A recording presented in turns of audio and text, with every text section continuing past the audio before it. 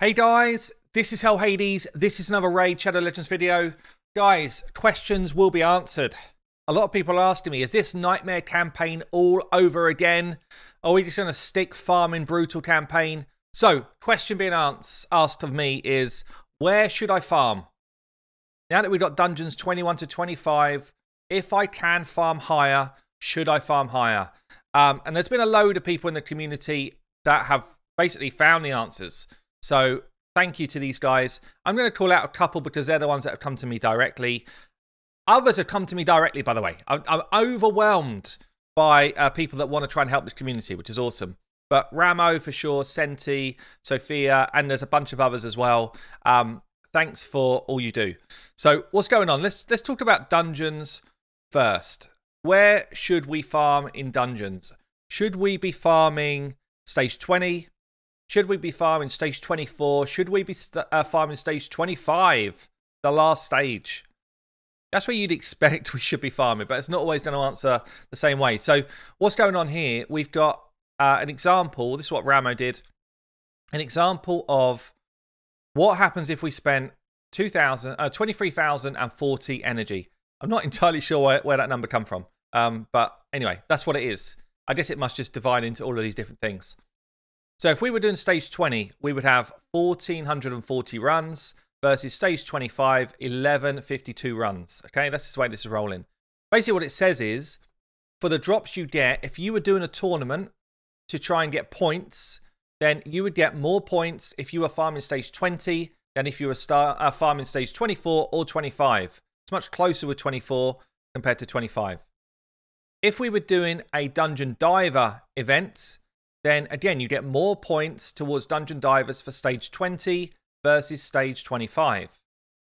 Okay, and then we got the kind of breakdown of the drops. So you can see them here, you can see the numbers, but just to try and, I guess, give you my evaluation of this, if you are not doing any of these different events and you want pretty decent return for your investment of energy, it feels like stage 24 is the place to go.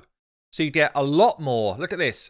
Instead of 29 legendary 6-star drops, you get 47.4. It's a massive gain, guys. Anyone who said it's not worth going above 20, I think you're wrong. Other than these point scoring, you get a lot more 6-star epics, a lot more 6-star legendaries. And stage 24 feels like a really solid place to farm. Now, and a lot of you will know this, but if you don't, sometimes a 6-star epic can be better than a 6-star legendary. Just because, like, when you're trying to hyper roll, when you're trying to get that triple roll speed, let's say, on a speed piece, if there are 4 substats to go up against, your odds of getting a triple roll are actually much worse than if you've got 3 substats to go up against. So some people, that's why the speed packs that are epic that get sold actually get snapped up by the whales, because they know getting that triple roll speed, you don't have a good chance, but you've got a better chance with that 6-star epic.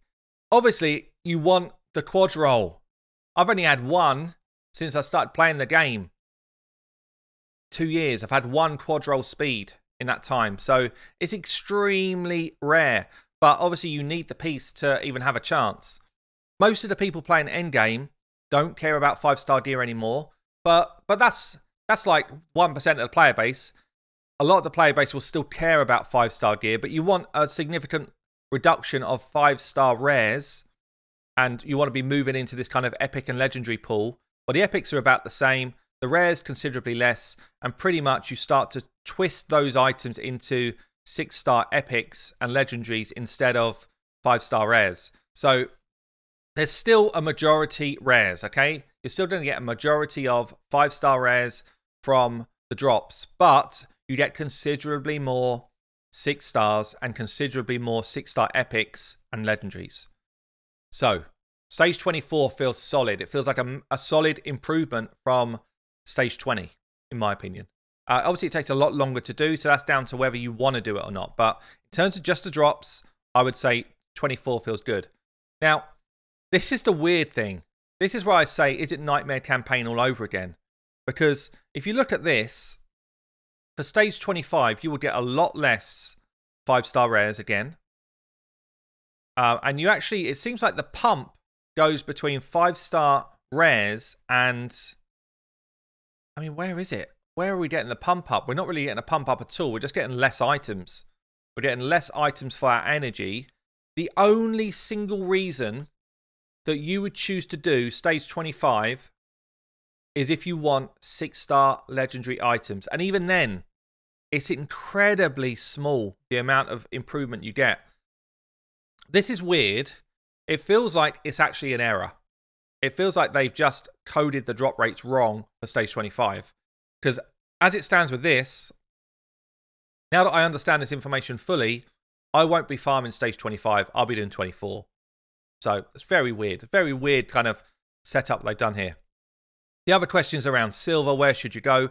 Well, it kind of comes into this more runs, you know, more basically your silver farm, you're going to get better farm from stage 20.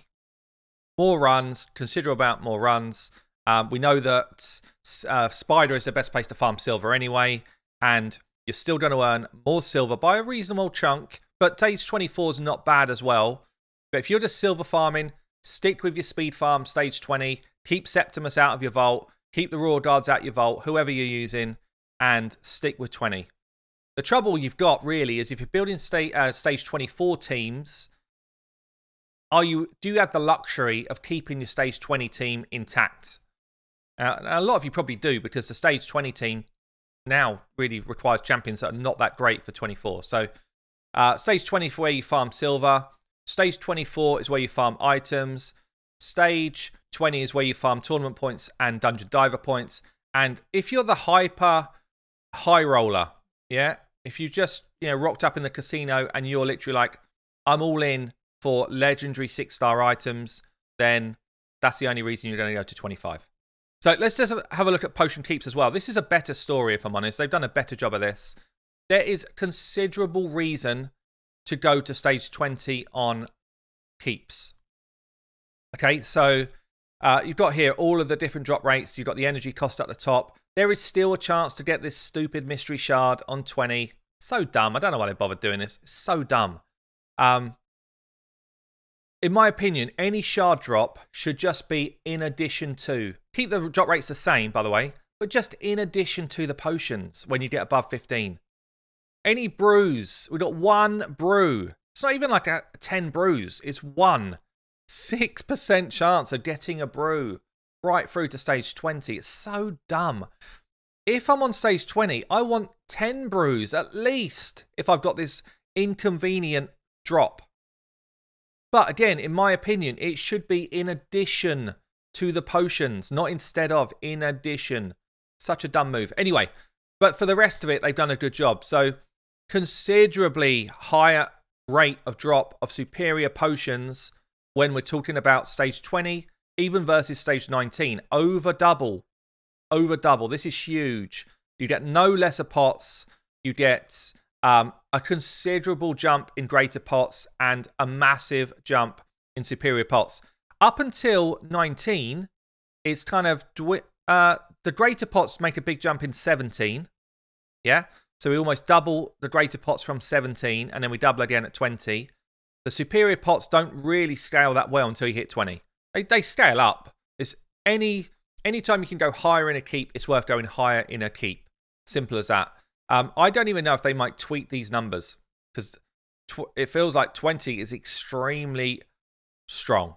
And that's the way it should be. I'm not saying they should tweak the numbers. I'm just concerned that they might. But for potion keeps, absolutely try and punch onto 20 if you can. It's worth farming those overnight if they're going to take you a while. They shouldn't take that long. They're still not that hard to do, I don't think, as long as you've got some half-decent comps in the game. One last question to answer then, and that is going to be around dungeons. So for dungeons, what accuracy do you require? And we've got this tool on the website. So if you're on the website and you go into tools, and then you see raid stages tool, yeah, any member, free member, don't have to be paid, can access any of these tools. They're all super cool tools, by the way. This is a really good one though. So you can choose where you want to find in the game. So I could say clan boss, stage, ultra nightmare, whatever. And then I can be like, right, what resistances and accuracies do I need? So in particular here, I want to talk about the new dungeons. So dungeons, dragon, stage 20, what we're used to. The white number is his resistance. The yellow number is the accuracy you need to beat it. Okay, that's the way this works.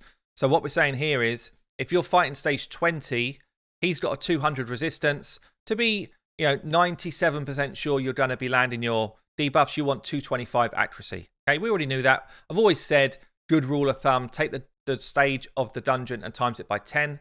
But when we come to stage 25, the accuracy and resistance did not go up. So I wasn't aware of that.